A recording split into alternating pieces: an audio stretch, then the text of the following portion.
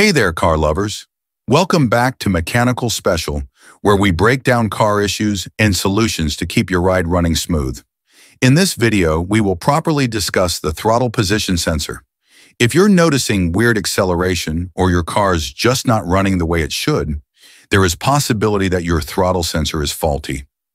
We're diving into the symptoms of a bad throttle position sensor and some simple DIY fixes you can try at home. Let's get started. The main function of the throttle position sensor is to monitor the position of the throttle valve and sends this information to the engine control unit. Based on the position of the throttle, the ECU makes decisions about fuel injection, ignition timing, and other critical engine parameters. The throttle position sensor is located directly on the throttle body, near the throttle plate. It is usually positioned on the side or the top of the throttle body. Now let's discuss the common symptoms of a bad throttle position sensor. 1. Unstable or erratic idling. Unstable idle is one of the most common symptoms of a bad TPS.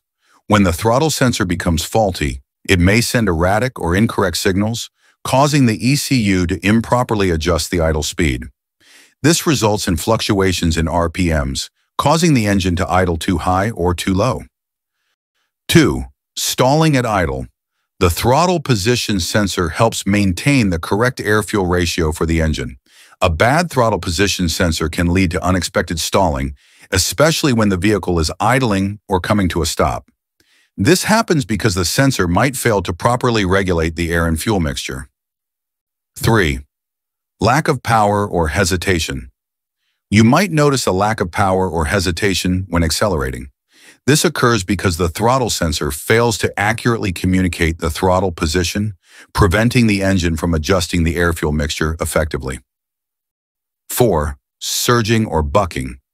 During acceleration, when the TPS sends inconsistent signals, the ECU may receive erratic throttle position data.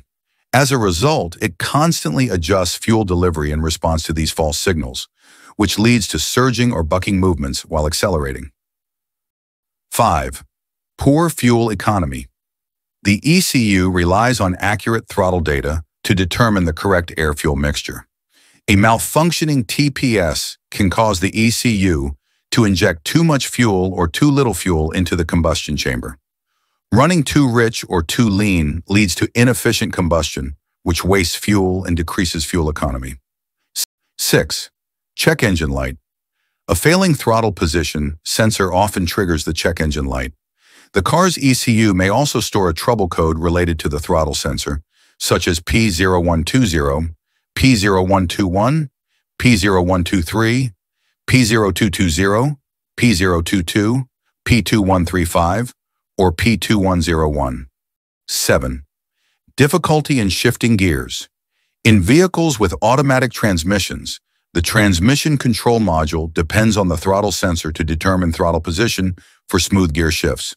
A faulty TPS can send incorrect data, causing delays in shifting, rough gear changes, or the transmission engaging at the wrong times. 8. Limp mode. If the throttle position sensor completely fails or sends severely incorrect data, the ECU may enter limp mode as a protective measure. In limp mode, the ECU restricts the engine's power to prevent further damage. Now let's discuss the DIY fixes that you can try before heading to a mechanic. First, inspect the wiring. A loose or damaged connection can affect the performance of the throttle sensor. Sometimes it's not the sensor that's the problem. It's a dirty throttle body. Get a throttle body cleaner and carefully spray and wipe away any carbon buildup. Test the TPS with a multimeter to see if it's giving accurate readings. If cleaning and testing didn't work, replacing the throttle position sensor is pretty last option. And there you have it. If you enjoyed this video and learned something new, don't forget to hit that like button and subscribe to our channel for more car maintenance tips.